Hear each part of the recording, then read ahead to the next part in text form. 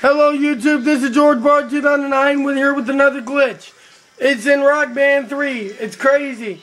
We were playing Rock Band, me and my sister-in-law Sandy were playing Rock Band on the PlayStation 3. As you can see, the PS3 is turned on. Rock Band, and we went to end the game, and the game was over, and the song was over, and we went to press the start button. The controller turned off like it normally does on PS3, and this pops up. It's prompting us to play it again.